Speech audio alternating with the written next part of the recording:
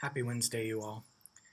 So, today's class, we're going to get more into the practical elements, like I mentioned on Monday, because this is a writing class. And even though writing involves the aspects of critical thinking and observation and style and kind of examining who we are as individuals and exploring ethics, all of that, there's also the practical element. And so today we want to go over some strategies for writing, and in particular, we're going to focus on introductions. I think it's useful to break up an essay into its various components and just focus on strategies for each component. Today, logically, we'll start with intros. The way that I like to explore writing is as a process. There is no one way to write an essay, and you really have to find your own style. So the way I instruct this more practical aspect of our course, I just throw out possibilities, strategies that you can consider and you can glean and you can mimic if you want, or you can play around in your own way. And one of the best ways to really figure out how you're going to cobble the strategies that you think are effective for your own voice is to read, to see what other people have done, to riff off of it, to modify it, to steal. That's what Picasso said. All artists are thieves, and it's true. And we basically make our own methodology out of what we kind of cobble together. I mean, if you think about it, that's all design, right? And writing is a combination of art and design. We design our thoughts, and then we artfully display them in a way that is persuasive and efficacious. So I love examining this, and it's so exciting to watch you all figure out what style is most appropriate and exciting for you. So, introductions. I've also provided a list. If you look at this particular page in the module, below the lecture is basic notes, like an outline for introductions. An introduction is a seduction. You have to think about this. There is a lot of writing out there. And before we can even present our idea, we have to make sure that we're seducing our reader into wanting to read it. I mean, if they aren't compelled in the very beginning by the idea, by your voice, by style, well, then you don't get to persuade them. Obviously, I have to read your essays, but in the real world, the things that you write, the arguments that you make, they need to seduce. So think of the intro as the art of seduction. There are 4 aspects of an intro that should be conveyed. How you do that, of course, is up to you. The 4 aspects are to gain attention, to elicit relevance for the reader, to establish your own credibility, which we're going to explain what that means really, and then to preview your ideas, right? What we know as perhaps the thesis, that very fancy, ugly word. It's kind of an ugly word, thesis. And a lot of times, developing writers are so dry in their intros.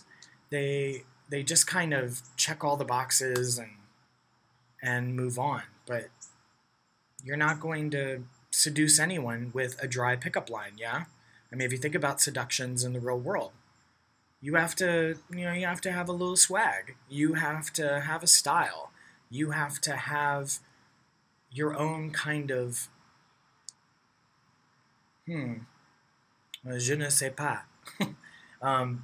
You need to have a life to you, right?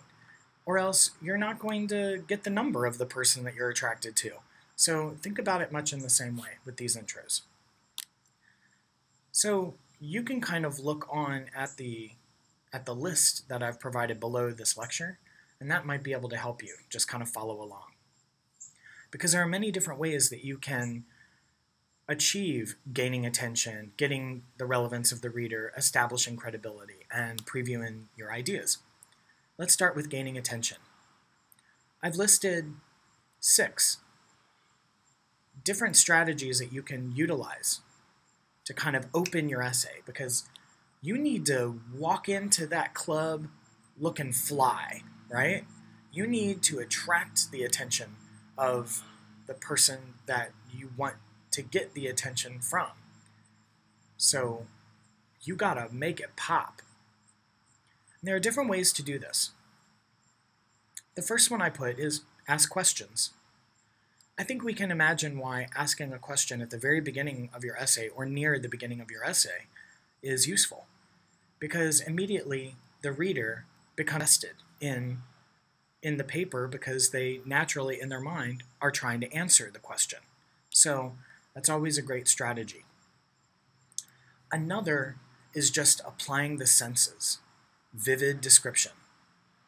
Now, in the case of our essay, that's going to be easy to do, right? Because you could simply, by utilizing an arsenal of vivid descriptive words, you can activate the senses of your reader into the image that you've already decided that you're going to be analyzing for the paper. So that might be a good strategy for many of you. Another one is an anecdote, a little mini story, not too extensive, right? You don't want to fall into composing an entire tome of some kind of narrative, but you certainly can use snippets of a narrative. We love narrative. We love telling stories. It's one of the ways that we activate the imagination of anybody who is reading.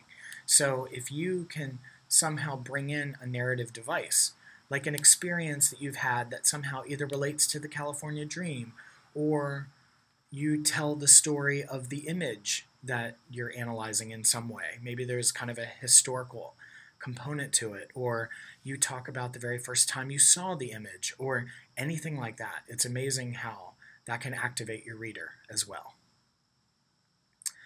Number 4, I have effective relevant quotation.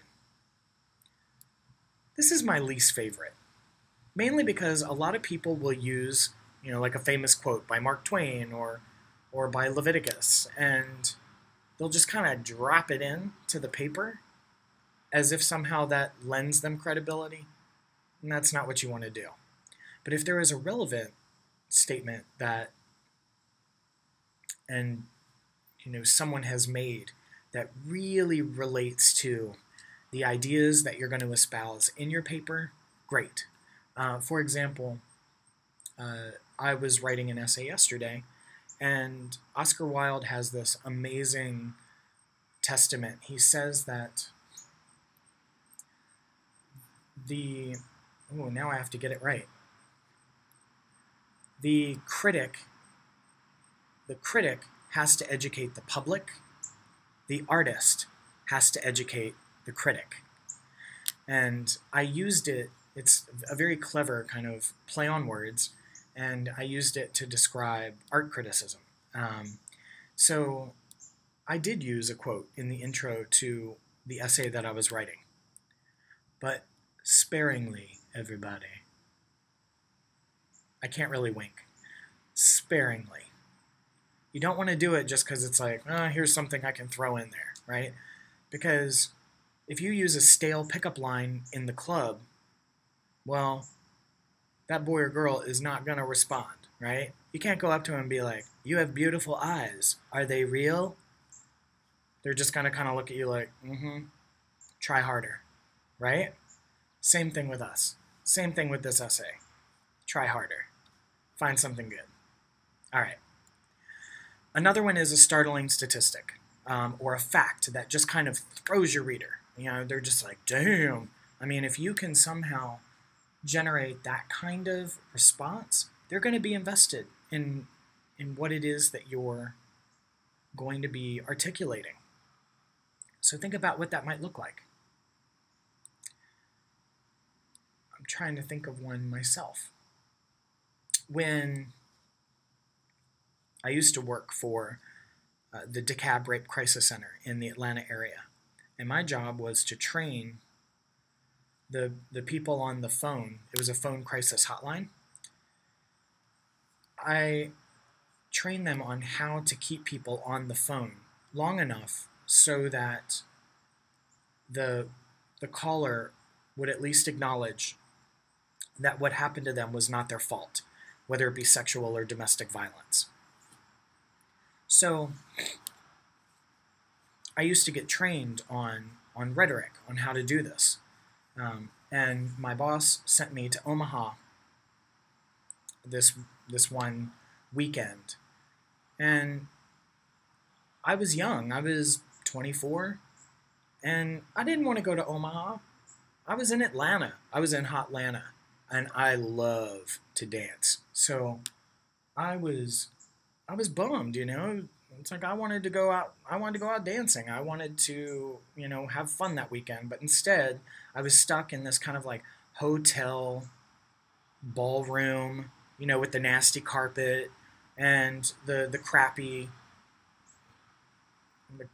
coffee that kind of tastes like the bottom of the Mississippi scum swamp, and in those little Dixie cups, and it was early in the morning, things I didn't want to do.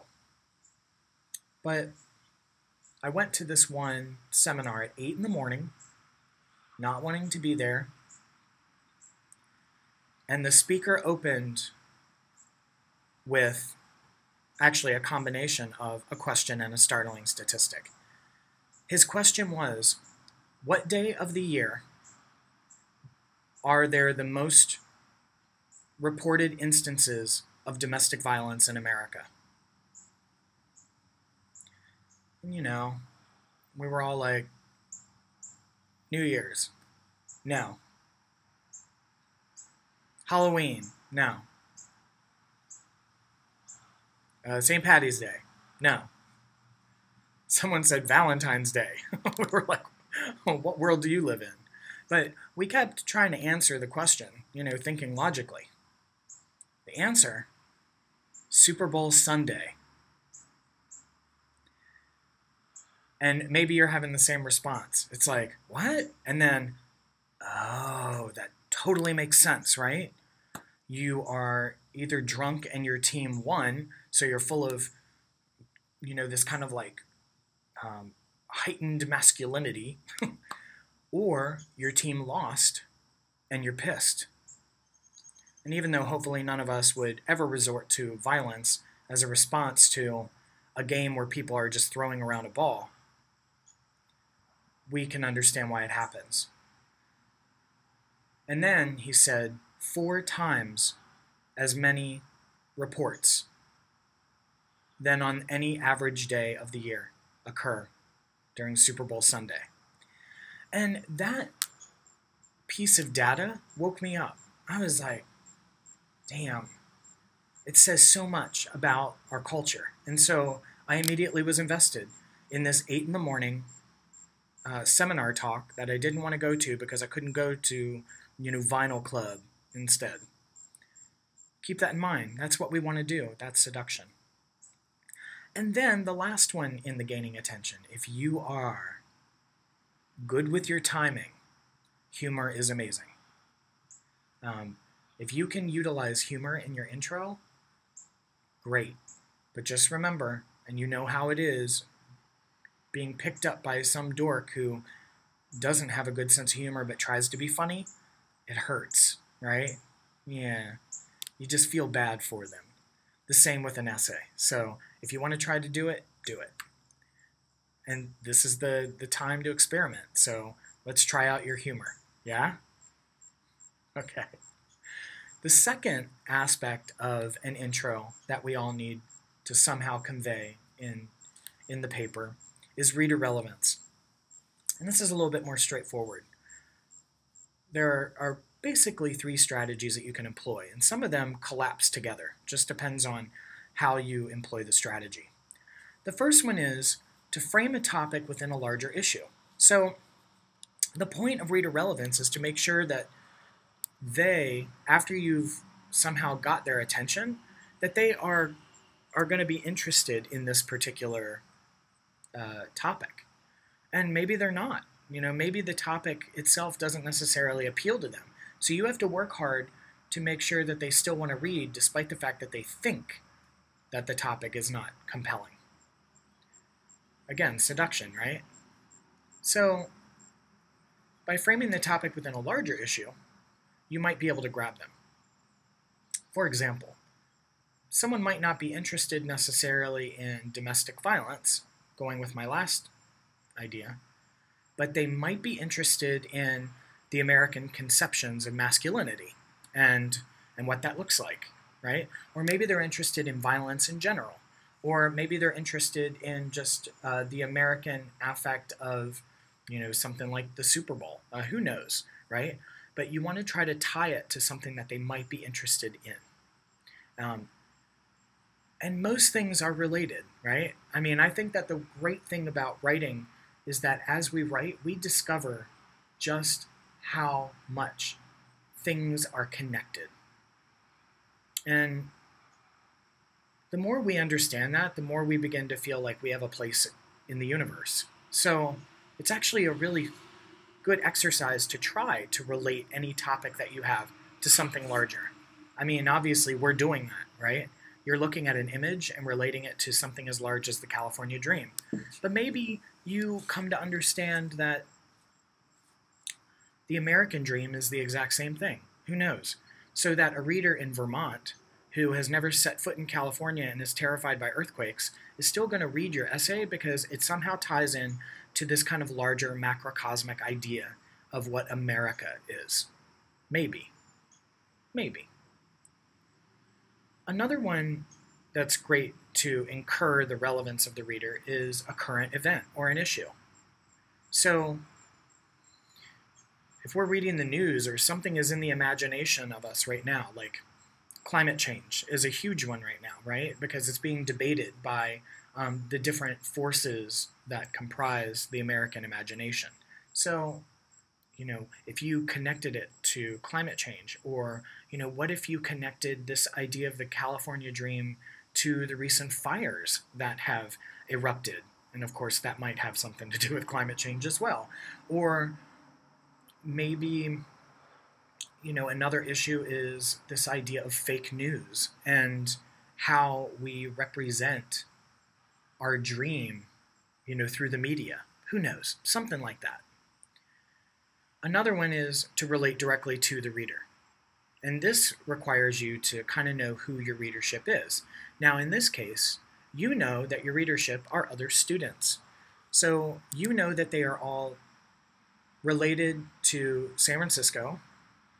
You know that they are also related to college life and the shared experience of going to an elite liberal arts university like the University of San Francisco. So you can play with those things and you can relate directly to the reader because you know that that's who your audience is. Think about how you could do that. Because there's a way. Think about how the California Dream resides in individuals who are just now beginning their adult journey to find what their dream is. Imagine how you can tether those concepts together to make a reader, namely you all, want to read your essay. Think about that. Knowing your audience is a fantastic way to access their curiosity. The third aspect of an introduction is establishing the writer credibility. Now, that sounds like you are establishing your knowledge or that you have the authority to write on this issue. And not exactly. You don't want to be arrogant. As a matter of fact, American readers do not like their writers to have too much confidence in what they are writing. Indeed, we are, in general, a humble culture, and we like our writers to demonstrate a humility in their work. So don't get cocky. It tends to turn us off. I mean, think about the club, right? You know, that guy walks up and he's like super swaggy, right? And he's like, sup? You know, you just want to throw the drink in their face. Well, hopefully you do. All right. So establishing credibility. Two ways that you could do that. One is to relate the issue to the writer. So much like we were trying to, in the last aspect, relate to the reader, now relate to the writer. Because the reader wants to know, like, why the hell are you writing this essay? Like, and maybe you can tell them, you know, I am here in California. I am pursuing this California dream. I buy into it enough that I want to investigate it to see if it truly is what it sets out to be, right? Or I grew up in California. I've been surrounded by permutations of the dream, and I'm interested in unpacking them, right? Or you could share the experience of the writer. And it's kind of similar, right? I've lived in California my whole life. That would be sharing an experience. Or sharing a moment where the ideas of your essay are somehow activated. You know, maybe a conversation with your mother while you were on a boat in the Outer Banks in North Carolina, and you're scrolling through your Instagram and you see Kim Kardashian's new butt lift, and it sparks you to wonder why people in Hollywood are so image obsessed. And then you realize that you also have wanted a butt lift, and you wonder why. And you talk to your mom about that, and she's like, well, just go to California to find out.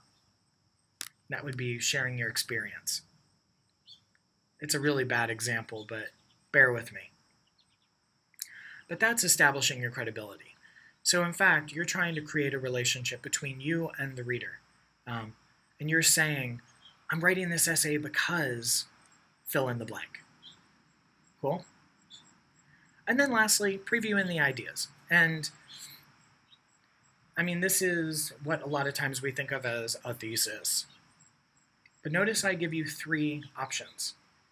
And this really depends on the kind of writer that you are. You could give an explicit thesis. And we'll talk more about what that is. But a thesis is comprised of a position, an argument, right? And a rationale, your reasoning for that argument. So, you know, I hate olives. That is your position. I hate olives because, and whatever you fill in is your rationale. They are salty. They feel funny in my mouth. And they don't look natural. I love olives, but those three explanations of why you hate olives is the rationale, right? And you can just do it. You can make that thesis explicit. This image relates to the California dream because, sure, if that's the kind of person you are, go for it. If that feels comfortable, go for it. But also know that there are other ways to write a thesis that aren't necessarily so straightforward and explicit. And in fact, a lot of the most well-developed essay writings that we're going to read in the class don't do that. Doesn't mean it's bad or good, it's just style, right? Another kind of thesis is the implicit thesis, where you just kind of allude to the position, I hate olives, and you allude to the rationale without necessarily explicitly stating it. So, we'll talk more about what that is when we're meeting in person, because we're going to talk about the finessing of theses. Theses. Ugh. All right.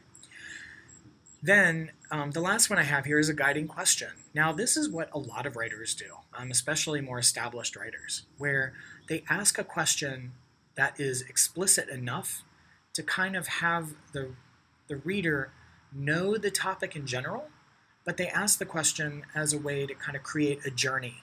So instead of just explicitly stating what it is you're going to argue, you allude to the argument through asking a question or a series of questions that kind of direct us in that path, and then you can utilize the rest of the essay as kind of this exploration, like the writer is trying to answer the question. And indeed, you are, but you probably know the answer by the time you're writing the essay, but you're allowing the reader to go on the journey with you that you took. And that is a very compelling way to articulate a thesis, because you're not laying everything out for the reader. You're still giving them intrigue, yeah, seduction. You don't want to just drop trow in the middle of the club, right?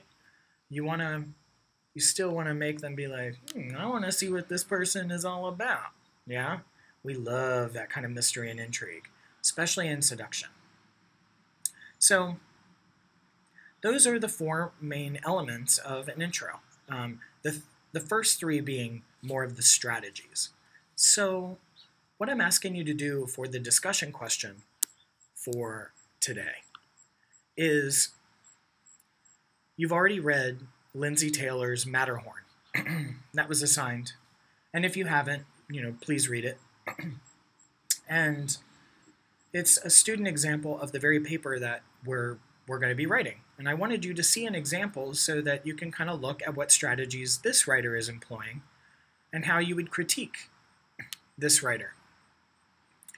So after you've read Taylor's Matterhorn, answer the questions in the discussion. There are three. What strategies that we've talked about in this lecture and that are listed below the lecture, what strategies does Taylor employ in her introduction that you think are most effective, right? So, answer. She gains attention by, and then identify the thing in the paper that she is doing. Like, be specific about it. Don't talk about it in generalities, because the more specific we are, the more it tethers to our mind. And this is going to help us develop as writers. Then the second question is, employ another introduction strategy to Taylor's essay that you think would make it more dynamic. So one that she has not done, or another example of one that she has done, that you think would be even more useful to dynamize the experience of reading. So this is you generating strategies. You can see where this goes. Because then, the third question, generate some possibilities for your own essay by attempting to apply the introduction strategies that we've just listed to your topic. So what I'm asking you to do is come up with a strategy, a specific one, for gaining attention, so any of the 6, or a combination thereof, the reader relevance, any of the 3, and then establishing your credibility, any of the 2. You just need one, but make it specific. Try to think about your topic and for your own essay, and we're beginning to generate some introduction strategies that you might employ in the eventual writing of the paper. So by breaking our essays down in components like this, that are exercises that can be really generative, we start to create a style. We start to create a true experience because we're thinking about the parts rather than the whole. When we whole, that can be overwhelming because there's a lot of things that you're trying to do in an essay. Break it up. Break it up. That's what we're doing. So this is the discussion question for today. And if you complete that by the end of the day, that would be fantastic. And then for Friday's class, I'm asking you to look at one of my essays because we're going to examine compelling conclusions, because that's another thing that a lot of developing writers have challenges with, intros and conclusions. So we're going to be reading my essay and looking at concluding strategies for that, as well as just style. Because on Friday, in addition to looking at conclusions, we're also going to be looking at how do we make something like an analysis personal. because we want our essays to have a personal component to them. We want them to feel human and humane. So we're going to be looking at how we can do that, how we can access ourselves to make an analysis at once intellectually compelling, but also personally compelling for the reader. So we're going to be reading that essay, and then we're also going to be looking at a video, just a 3-minute piece by Gabriele Calvocoressi, who is one of my favorite writers of all time and does this incredible job with examining a photograph of the famous celebrities Steve McQueen and Ali MacGraw. And we'll talk about that more later. But that'll be in Friday's class. Okay? Please have read my essay, and then we'll go into the video lecture for Friday. If you have any questions, as usual, please shoot me an email or a text or call or any mediated version. Otherwise, have fun. Enjoy this exercise, and I'll see you Friday.